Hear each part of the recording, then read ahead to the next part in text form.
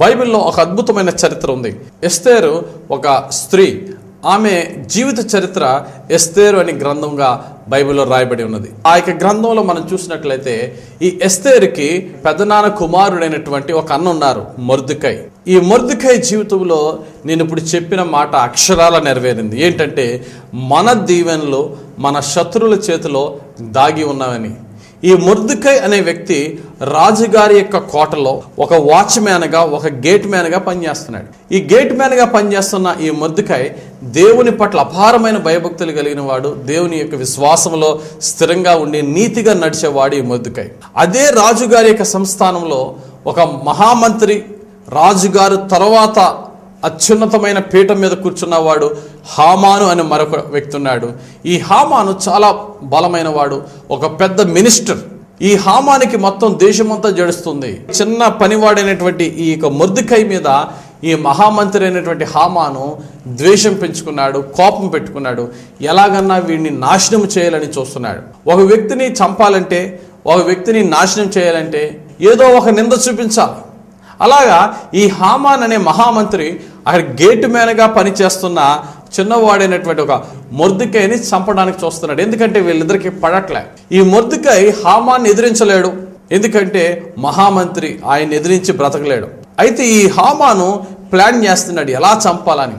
కానీ మొర్దెకై మాత్రం దేవుని పట్ల విశ్వాసం కలిగిన వాడే, భారం కలిగి ప్రార్థన చేస్తున్నాడు.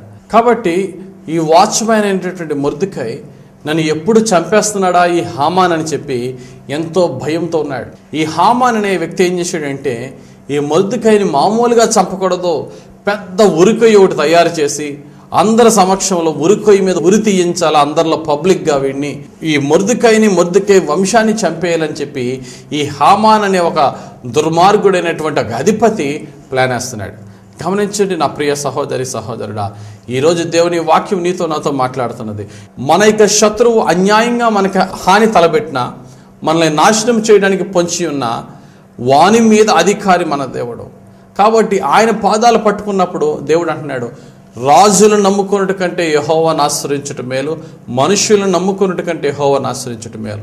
ఈ చిన్న ఎంప్లాయీ అయినటువంటి మొర్దెకై ఏ మనిషిని ఆశ్రయించలేదు, కానీ రాజులకు రాజు అయినటువంటి దేవుణ్ణి ఆశ్రయించాడు. ఉపవాస ప్రార్థన చేస్తున్నాడు. ఈ హామాన్ అనేవాడు ఎలాగైనా మొర్దెకైని చంపేయాలని చెప్పి రాజుగారి దగ్గరికి ఒక లెటర్ రాసుకుని రాజుగారి ముద్రించుకోవడానికి వచ్చాడు ఒక రాత్రి. అక్కడ ఒక అద్భుతమైన స్టోరీ జరిగింది. గమనించండి, దేవుని కార్యాలు ఎంత అద్భుతంగా ఉంటాయంటే శాసనములను కూడా మార్చగల శక్తి గల దేవుడు. మనకు తెలుసు జీవో అంటే గవర్నమెంట్ ఆర్డర్, అంతకన్నా గొప్పది ఉంది మరొక GO, that is the God's order. God's order ఈ గవర్నమెంట్ ఆర్డర్ని మార్చగలదు. ఈ చిన్న పనివాడైనటువంటి మొర్దెకైని చంపడానికి గవర్నమెంట్ ఆర్డర్ కొరకు వచ్చాడు పెద్ద ఆఫీసర్ అయినటువంటి మినిస్టర్ అయినటువంటి హామాన్. కానీ ఈ చిన్న పనివాడు గవర్నమెంట్ ఆర్డర్ కొరకు చూడలేదు, కానీ గాడ్స్ ఆర్డర్ కొరకై విశ్వాసముతో ప్రార్థనతో ఎదురు చూశాడు. అక్కడ జరిగింది ఏంటంటే ఆ రాత్రి ఈ మహామంత్రి హామాను రాజుగారికి ఎక్కడ సంతకం పెట్టమంటే అక్కడ సంతకం పెట్టడానికి రాజు సిద్ధంగా ఉన్నాడు. ఎందుకంటే అంత మంచి గుడ్ లుక్స్ లో ఉన్నాడు ఈ హామాన్. వెంటనే జరిగింది ఏంటంటే ఆ రాత్రి హామాను ఆ లెటర్ తీసుకుని రాజుగారి దగ్గరికి వచ్చినప్పుడు, సాధారణంగా ఆ రోజుల్లో రాజులకి పడుకునే ముందు చక్కటి సంగీతం ఇవన్నీ కూడా వినిపించడానికి కొంతమంది వాయిద్యాలు వాయించేవారు ఉన్నారు. ఈ రాజు అయినటువంటి అహష్వేరోషు నిద్ర పట్టట్లేదని చెప్పి అక్కడ దగ్గరున్న వారిని పిలిచి, నాకు నిద్ర పట్టట్లేదు కనుక నా రాజగ్రంథాన్ని తీసుకుని రమ్మని చెప్పి ఆ రాజగ్రంథం చదవండి అని చెప్పి చదివించుకుంటున్నాడు. వాళ్ళు చదువుతూ ఉంటే ఈ రాజు అయినటువంటి చక్రవర్తి వింటూ ఉన్నాడు. వింటూ ఉంటే ఆ పాత జరిగిన ఇన్సిడెంట్స్ని వాళ్ళు బయటికి తీసి మొత్తం అన్ని చదువుతున్నారు, పేజ్ బై పేజ్ చదువుతున్నారు. చూడండి, ఒక అద్భుతమైన స్టోరీ జరిగింది. ఏంటి ఆ అద్భుతమైన స్టోరీ అంటే, కొన్ని రోజుల క్రితం బయట వాచ్మ్యాన్గా పనిచేస్తున్న ఈ మొర్దెకై ఒక మంచి పని చేసాడట. ఏంటి ఆ మంచి పని అంటే, ఆ వాచ్మ్యాన్లో కొంతమంది కలిసి ఈ రాజుని చంపడానికి ప్లాన్ వేసుకున్నారు. అక్కడే ఉన్నాడు ఈ మొర్దెకై అనే ఒక గేట్ మ్యాన్. అతడు విని వెంటనే రాజుకి ఆ యొక్క హాని కలగకుండా ఆఫీసర్స్ చెప్పి వారిద్దరిని అరెస్ట్ చేయించి రాజుగారి ప్రాణాలను సంరక్షించాడు. అయితే ఆ వారిద్దరిని అరెస్ట్ చేయడం జరిగింది, రాజుని ప్రొటెక్ట్ చేయడం జరిగింది. ఇది రాజుగారి వరకు వెళ్ళలేదు ఈ ఇన్సిడెంట్. ఎందుకంటే మొర్దెకై నోరు లేనివాడు, గొప్పవాడు కాదు, పలుకుబడి ఉన్నవాడు కాదు, కాబట్టి అది అలాగే సబ్సైడ్ అయిపోయింది.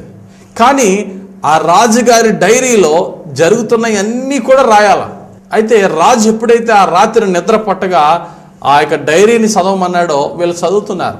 చూడండి, ఆ మాట మనం చూద్దాం. ఎస్తేరు గ్రంథము 6వ అధ్యాయం 1వ వచనంలో ఈ మాట రాయబడి ఉంది. ఆ రాత్రి నిద్ర పట్టకపోయినందున రాజ్యపు సమాచార గ్రంథము తెమ్మని రాజు ఆజ్ఞ ఇయ్యగా అది రాజు ఎదుట చదివి వినిపింపబడెను. ద్వారపాలకులైన బిక్తాను తెరేషు అను రాజు యొక్క 2 నపుంసకులు రాజైన అహష్వేరోషును చంప యత్నించిన సంగతి మొర్దెకై తెలిపినట్టు అందులో రాయబడి ఉండెను.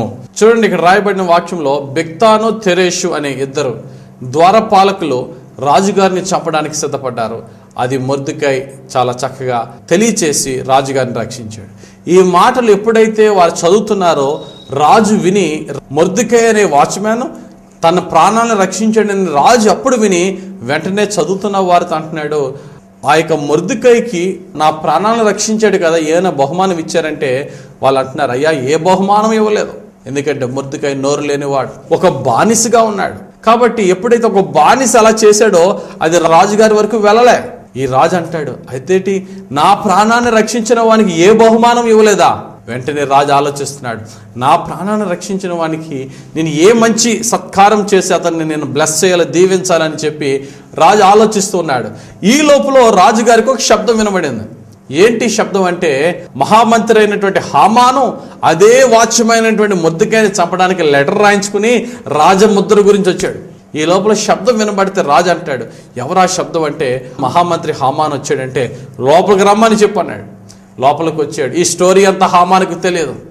జస్ట్ సింపుల్గా ఒక క్వశ్చన్ అడిగాడు రాజుగారు ఆ హామాన్ అనే మంత్రిని. హామాను రాజును ప్రేమించి, రాజును సంరక్షించి, రాజు యొక్క ప్రాణాలను కాపాడుతూ, రాజుని ఎంతో ప్రేమగా చూసుకొనిచున్న వ్యక్తికి నేను ఏ విధంగా సన్మానించాలి, ఏ విధంగా అతన్ని నేను గౌరవించాలి, ఏ బహుమానం ఇవ్వాలి అని ఈ హామానుకి రాజు ఒక ప్రశ్న అడిగాడు. ఈ హామాన్ అనే మంత్రి రాజుగారి వలె అయిపోవాలనే ఉద్దేశంతో నన్ను గౌరవించడానికే రాజు నన్ను ఈ ప్రశ్న అడిగాడు. కాబట్టి రాజుగారికి ఎలా చెప్పాలా సమాధానం అనుకుని చెప్తున్నాడు రాజుతో, రాజా, నిన్ను ప్రేమించి, నిన్ను సంరక్షించి, నీ ప్రాణాలను కాపాడుతున్న వ్యక్తిని నువ్వు చేయవలసిన పని ఏంటంటే నీ రాజవస్త్రాలు అతన్ని తొడిగించాలి, నీ గుర్రం ఎక్కించాలి, అతన్ని ఊరేగించాలి, నీ రాజ్యంలో ఉన్న వారందరూ అతనికి సాగిలిపడి నమస్కరించాలి అని మొత్తం తనకి ఏమైతే తన డ్రీమ్ ఉందో మొత్తం ఆ డ్రీమ్ అంతా కూడా రాజుకి చెప్పినప్పుడు రాజు ఒకటే మాట అన్నాడు, వెరీ గుడ్. మొర్దెకై అని ఒక గేట్ మ్యాన్ ఉన్నాడు, అతనికి అన్నీ చేసే అన్నాడు. ఈ హామాన్ అనే మహామంత్రికి నోటి మాట కంటి చూపు లేదు. స్టన్ అయిపోయాడు, డంఫౌండెడ్, అలా షాక్ అయిపోయాడు. తనేమనుకున్నాడు, ఇవన్నీ తనకి రాజు చేస్తాడేమనుకున్నాడు. ఎవరికి చేయమన్నాడు? ఆ బయట ఉన్న వాచ్మెన్ అయినటువంటి మొర్దెకైకి చేయమన్నాడు. మరి అతని చేతిలో ఏముంది? అదే మొర్దెకైని చంపేయడానికి ఒక లెటర్ రాయించుకుని రాజుగారి ముద్ర గురించి వచ్చాడు. ఈ సీన్ ఎలా మారిపోయిందో చూడండి. మనం అనుకోవచ్చు, నా శత్రువు చాలా బలమైన వాడు, నన్ను సమస్తము నాశనం చేయడానికి, నా ఉద్యోగాన్ని తీసేయడానికి ప్లాన్ వేస్తున్నాడు అనుకోవచ్చు. నీ శత్రువు నీ ఉద్యోగాన్ని తీయడానికి ప్రయత్నిస్తున్నవాడు నీకన్నా బలవంతుడు అవ్వచ్చు, వానికన్నా బలవంతుడు మన దేవుడు, మన తరపున వ్యాజ్యమాడువాడు ఆయన. దేవుడు అంటున్నాడు, పగ తీర్చుట నా పని. శత్రువు ఉన్నాడంటే ఆ శత్రువు వెనకాతల దేవుని యొక్క హస్తం కూడా మనకు తోడుగా ఉంటుంది. శత్రువుని చూసి భయపడద్దు, శత్రువుని నువ్వు జయించు.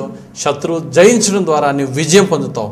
శోధన చూసి భయపడద్దు, శోధనని ఎదుర్కో. ఎలా ఎదుర్కోవాలంటే నీ సొంత శక్తితో, జ్ఞానంతో కాదు, ప్రార్థనతోను, ఉపవాస ప్రార్థనతో ఎదుర్కో. దేవునికి జయమిస్తాడు. శోధన జయించు వానికి దేవుడు ఏమిస్తా అంటున్నాడండి? జీవ కిరీటం ఇస్తా అంటున్నాడు.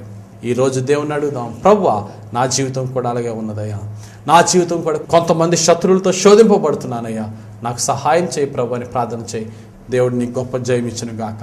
దేవుడు తన పరిశుద్ధ వాక్యము మనందరి జీవితంలోనూ నెరవేర్చును గాక. ఆమేన్. ప్రార్థన చేసుకుందాం. ప్రేమ నమ్మకమైన మా దేవా, నీ పరిశుద్ధ వాక్యమును మాకు ఇచ్చినందుకు వందనాలు. మాకు అన్యాయం చేస్తున్న వారిని చూసి మేము కృంగిపోకుండా, మమ్మల్ని దోచుకున్న వారిని చూసి మేము బెంగ పెట్టుకోకుండా, నా ప్రభు నా దేవుడు నన్ను విడువడు ఎడబాయడు, మిమ్మల్ని దోచుకున్న వారిని మీరు దోచుకునే విధంగా నేను చేస్తానన్న దేవుడు. ఈ లోక సంబంధమైన పద్ధతుల్లో నేను వెళ్లకుండా, నా శత్రువు చేస్తున్న హానికి నేను కూడా కోపముతో, ఉగ్రతతో, పాపపు బాటలో వెళ్లకుండా, ఓర్పును, సహనమును, నేను చూపించి ప్రార్థనతో జయించాలనే విశ్వాసమును పరిశుద్ధ హృదయాలను మాకు దయచేయండి. మా ప్రభు రక్షకుడైన యేసు నామములో ఈ వాక్యము నాతో పాటు విన్న ప్రతి ఒక్కరి జీవితంలోనూ రక్షణగాను దీవెనగాను మార్చమని యేసు నామములో ప్రార్థించి వేడుకొనుచున్నాను పరమ తండ్రి. ఆమేన్.